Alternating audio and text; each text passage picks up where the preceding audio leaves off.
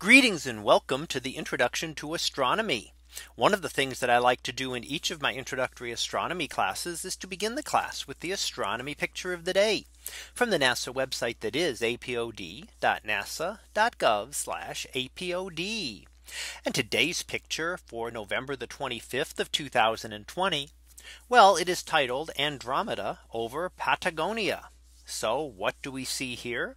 Well, image taken down in Argentina, and we see two people standing out on the hill there looking up at the sky, and with an image put together from multiple images, and in fact 46 images, 45 in the background and one in the foreground showing the people there, does show the Andromeda Galaxy up in the sky.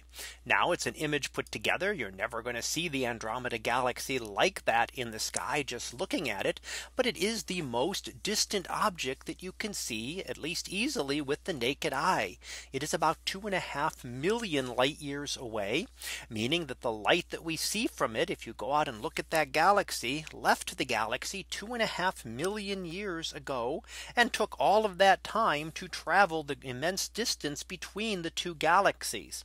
And this is the nearest large spiral galaxy to us. So other galaxies that we see and that we've looked at images of are much farther away.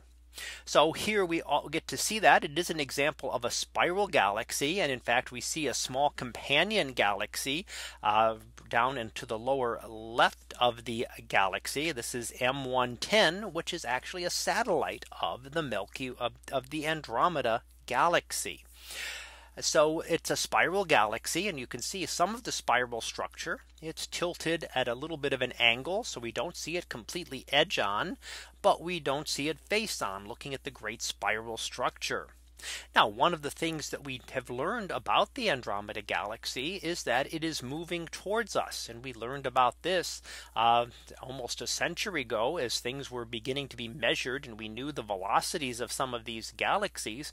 The Andromeda Galaxy was an unusual one in that it was one of the few galaxies noted to be moving towards our Milky Way. All other galaxies are moving away from our Milky Way.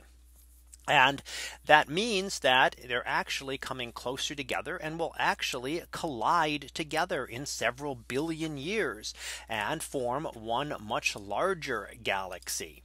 So this is how galaxies have grown over time, by collisions and then coalescing into one larger galaxy. And we've seen images of galaxy collisions in the past.